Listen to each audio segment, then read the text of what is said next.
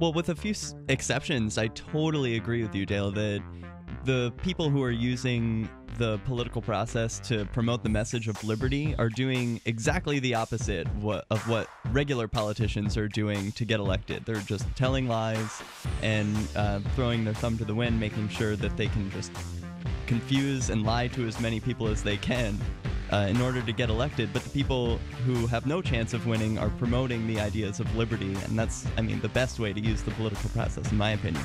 Yeah, the nature of the political process, its nature is violent. And so liberty is contrary to violence. And so the nature of the political process is ganging up and outnumbering your opponent. It's not about being right or having principles. And so the nature of winning that game is that you're going to abandon liberty. That's just the nature of the beast. Listen to Prometheus Unchained LGBT radio at flamingfreedom.com.